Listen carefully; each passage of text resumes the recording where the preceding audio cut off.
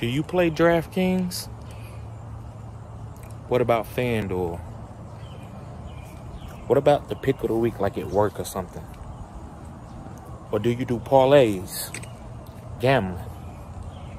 Well, you at the right spot. Fantasy Good Sports. And we're going to win some money this year.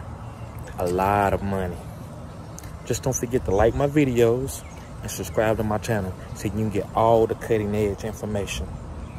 Today's video gonna be a special one. Thanks.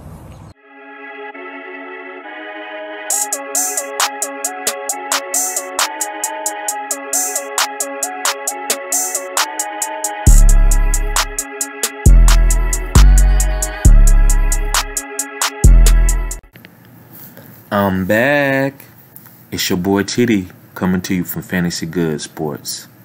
And today's video is on Antonio Gibson, the running back from Memphis that was drafted in the 3rd round, pick 66 by the Redskins. And I'm comparing him to CMC. Yes, I said it. CMC. As I've told you in my other videos, the NFL is changing. The NFL is starting to draft hybrid players that are positionless over a guy that plays the same position every snap. So I use a guy like Michael Thomas. Michael Thomas can line up in the slot. He can definitely line up out wide, but he can't line up at running back. So when you see him in the game, you put the people that you want covering him either in the slot or on the outside corner. But if you got CMC or Antonio Gibson in the game, you can't do that. Okay, well, he's lining up at receiver this play, and then he lines up at running back. How do you stop that? And then he runs a route from the running back position. Mismatch. And another reason that I like Antonio and where he was drafted, he wasn't used up in college.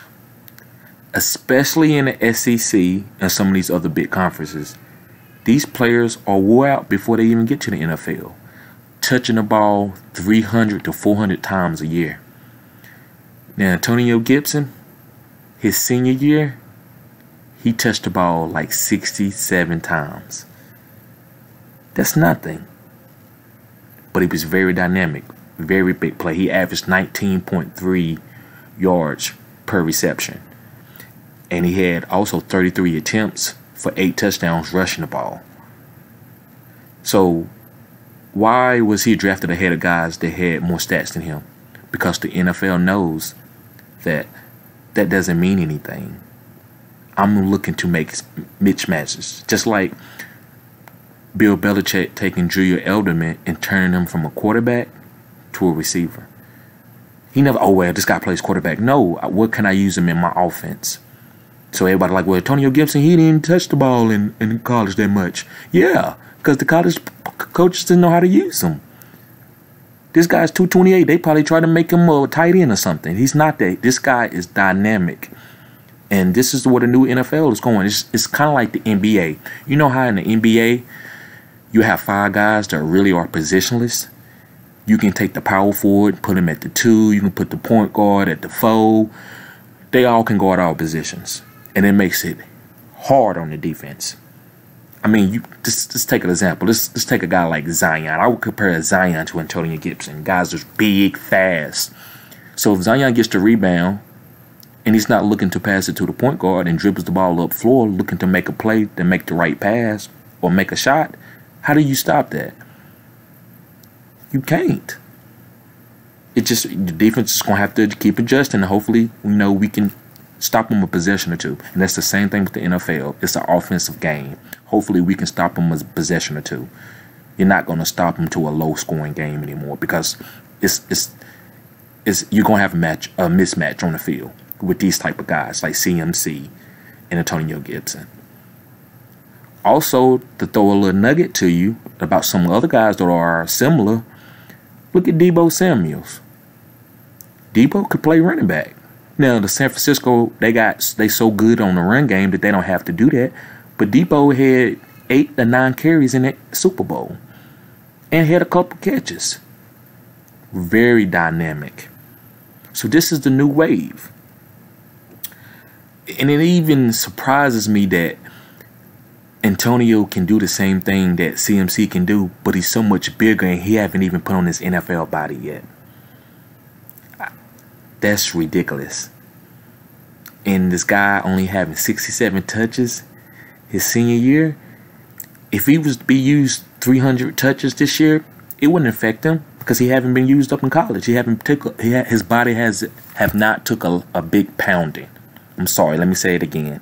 His body has not took a pounding in the college game. Look at these guys, like let's say A.J. Dillon, that was drafted by the Green Bay Packers. He's touched the ball 300 times each year of his career in college. His body's probably going to be wore out by the third year in the NFL. Antonio Gibson can easily have a 10 to 12 year career. So, guys, these new players like Tyreek Hill, CMC, Deebo Samuels has changed the game and made scouts start looking for these type of players. So next year, don't be surprised when you see a guy that's drafted in the first round but didn't have a lot of volume, didn't carry the ball a lot. And even in the early second round, the game is changing. The scout game is changing. I don't need a player that's going to play the same position every play. I need to create confusion for the defense, on the defensive side of the ball. Because these defensive coordinators are so good. When they see your personnel, they already know what you're going to do and what plays you're going to run. There's only 10 to 12 plays that you can run with this personnel. Not when you got Antonio Gibson and CMC on the field. When they run angle routes, lining up a receiver, play action, over the top, all the above. So guys, if you like the content that I'm putting out, please subscribe to my channel. And I will keep giving you out this content so you can get in the algorithm. If you like this video, please like the video to show support. I see that y'all have been supporting my video and been in the comment section, and I greatly appreciate it. I'm going to continue to bring you content like this. So guys, thank you for tuning in to this video, and y'all have a blessed day. Thank you. Guys, if you like the videos that I give you, if you like my content, please subscribe to my channel.